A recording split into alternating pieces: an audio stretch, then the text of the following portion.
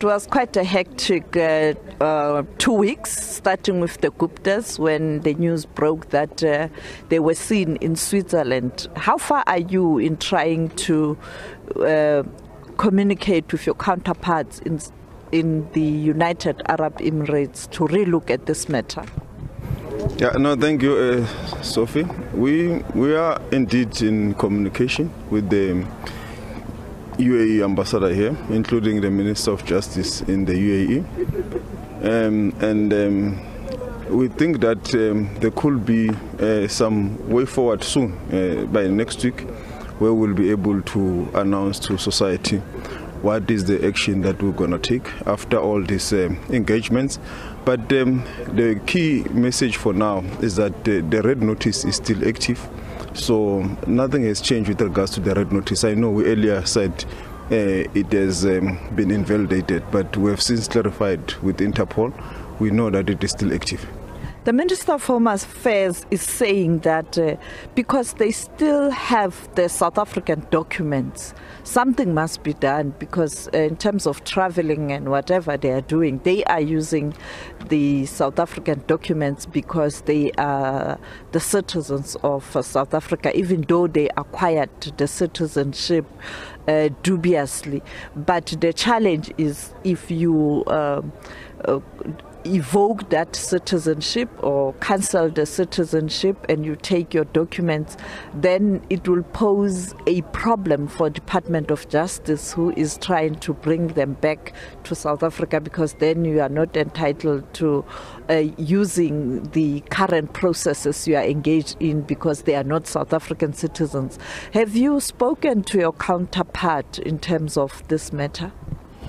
Yeah, we've had some preliminary engagements, and you'll remember that there was a point where he went to court with regards to the extension of the passports. Yes, there was a discussion, including with the authorities here, and I think at the time that was an approach that was taken.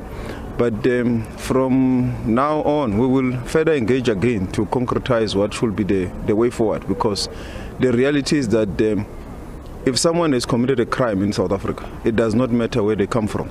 They still need to be tried here in South Africa.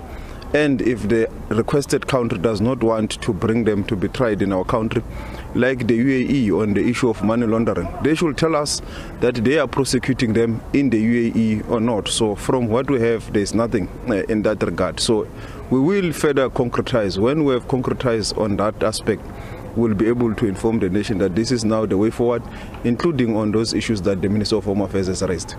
Now, talking about the United Arab Emirates having to come clean whether they will be prosecuting the Guptas in relation to money laundering, you have another case of Marcus Jooste, who is supposed to appear before the courts in Germany. He didn't pitch. He said he doesn't have his passport. We have since learned from the law enforcement agencies that it is not a case.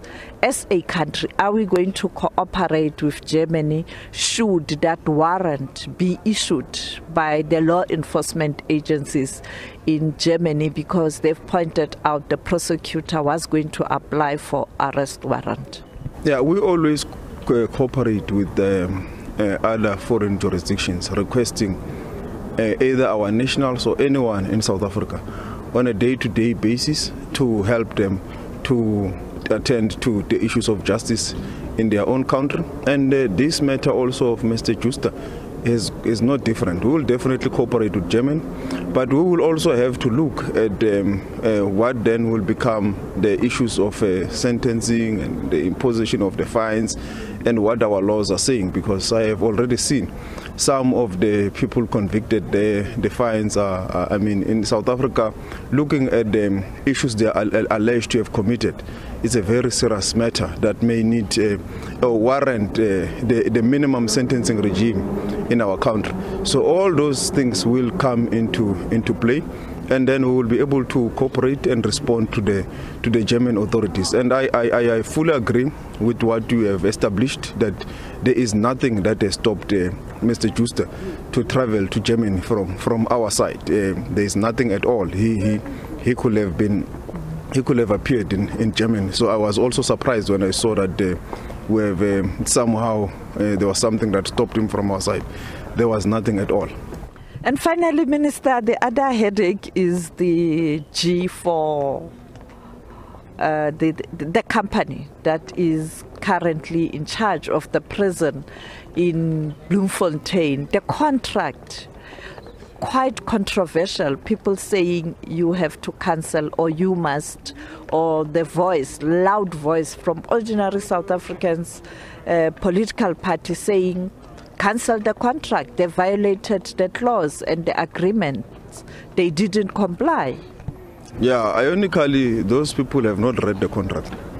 We have read the contract. We are seeking legal advice on the contract, because if we just act on emotions and become reckless and just wake up and cancel the contract, the possibility of us, government, being liable for the 2 billion remaining for the contract remains very large and high.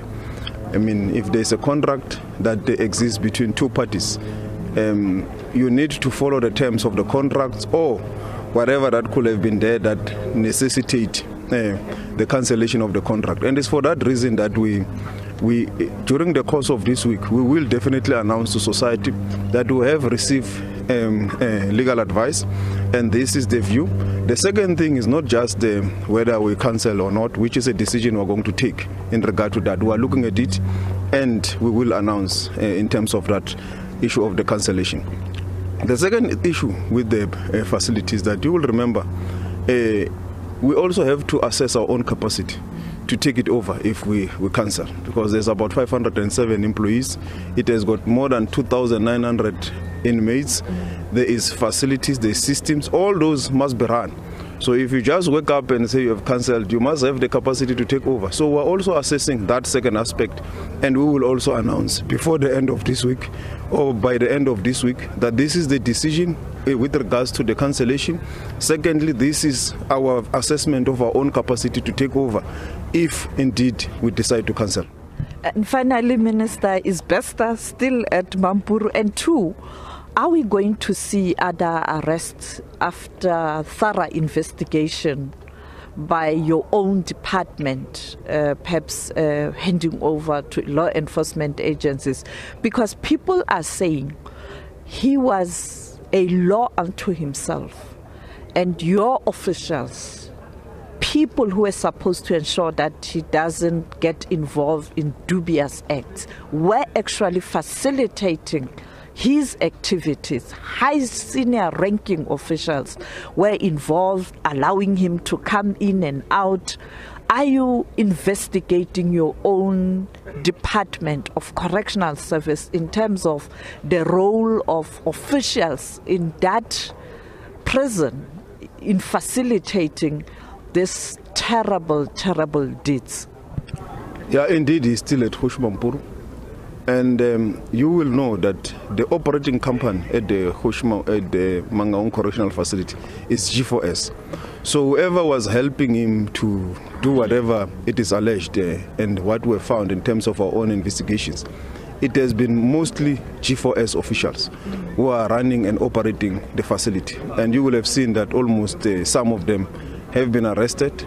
And I believe that there is cooperation between correctional services and the SABC, so there could be more arrest of those officials from G4S that help to facilitate this. Internally, we're also dealing with our own, particularly the people who were responsible to monitor and control what is called control of the contract, where there have been lapses, and that investigation is continuing.